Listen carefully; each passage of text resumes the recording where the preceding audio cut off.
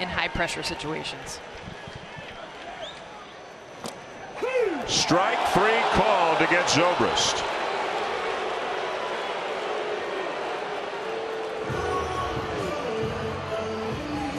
And just a perfect pitch from Kevin Siegrist.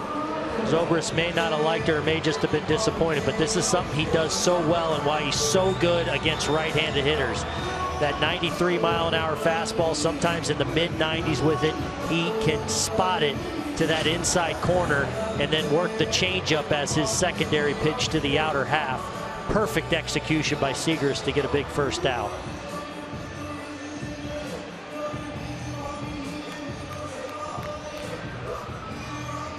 Meanwhile, on the Cubs side of the field, Aroldis Chapman has started to throw. His last appearance was on Thursday in the first game of the series, and it was a 3-up, 3-down inning on 3 pitches. So he hasn't been overworked lately, and with an off day tomorrow for the Cubs, he may come into this game one way or the other. Now the crowd growing restless with how long this conversation is, and now maybe something wrong with Siegrist as Molina's calling Matheny out to the mound.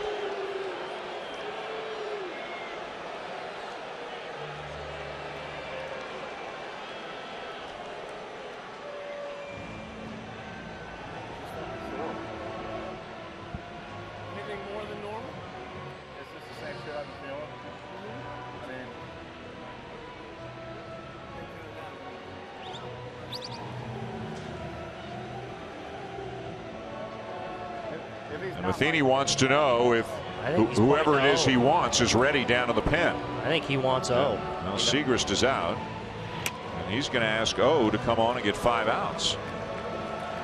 Oh, remember, with the off day tomorrow,